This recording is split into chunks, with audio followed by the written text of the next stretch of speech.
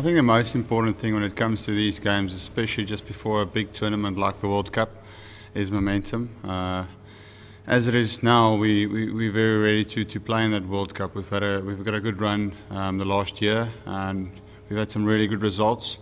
So if the plane departed for Bangladesh tomorrow, we would have been ready. But obviously Australia is the challenge that's in front of us at the moment, and it's very important that we keep our winning ways and we keep playing good cricket. Like I said, momentum building up into a tournament like this is really important. We've had a couple of days now where we just took a break away from cricket, which I think is just as important as time in the nets. Obviously the guys who played a test match, it is very mentally draining, so it was really important that we could just relax a bit, and we did that, and we had a nice little camp for the World Cup. But today is practice day, and it will be a very hard practice because it is our only practice before tomorrow. So we'll be putting in the time today, and then hopefully get us ready for tomorrow. It was one of the out-of-the-box ideas that we were thinking of, but as you saw pretty much straight away when we went to Sri Lanka, that quickly changed because we feel that AB's skills in the middle overs are very valuable.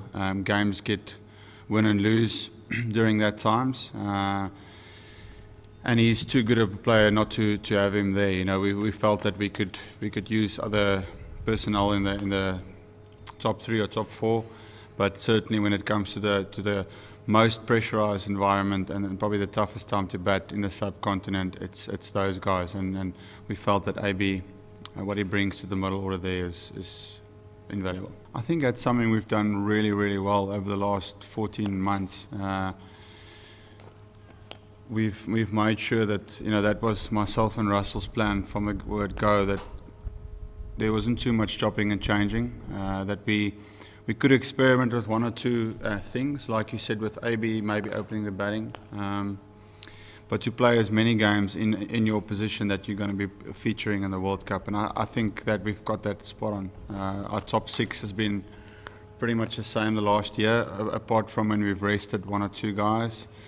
And our bowlers has also been really consistent in who's been playing, bar 1 or 2 combinations. So I think 95% of the time we've always had 95% of the team playing, and that's what you want. I feel that's something we were also doing really well in one-day cricket in the last while as well. There's a lot more structure, and for me, that no matter how short the game is, there's always a sense of structure that's needed.